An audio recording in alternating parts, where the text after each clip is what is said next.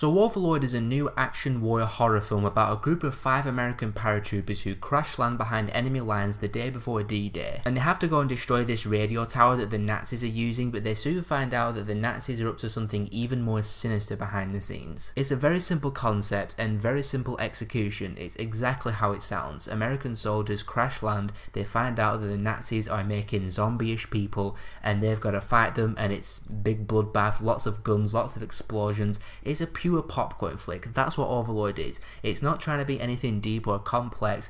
It knows what it is. It's completely aware of itself. It knows that it's just a ridiculous, cheesy film about American soldiers fighting Nazis and Nazi mutant zombie people, and it just has fun with itself, and that's what I like the most about Overlord. It just has a good time with its absurd premise. I say the American soldiers are fighting zombies, but they're not actually zombies. They're not technically undead creatures. The Nazis are really kidnapping people from the local village and injecting them with this serum that pretty much turns them into super soldiers. They get advanced strength, advanced agility, they don't die as easy, they get up from gunshots and knife wounds and stuff like that, but they're still kind of like ravenous and zombie-like enough for me to call them zombie-like people. They're ravenous, mutated, zombie-ish super soldiers. That's what they're actually fighting, but for the sake of not having to say that all the time, I'm just going to call them zombies. The film does take quite a while to get to the zombie action and all the gore. The first 45 to 50 minutes is introducing us to the main soldiers, watching them crash land and then trying to get into the village, and they're befriending this girl called Chloe who's hiding them in their attic. It's perfectly watchable. It's not incredibly boring. In fact, the whole plane crash sequence where they get shot down was quite intense actually, but you still realise that it hasn't gotten to the zombie gore fest yet, and you're just kind of like tapping your feet going, come on, where are the zombies, where's the blood, where's the gore? But when you do eventually get to the zombie killing mayhem, it's actually quite a bit of fun. The climax of the film, the last 20-25 minutes, was pretty entertaining actually.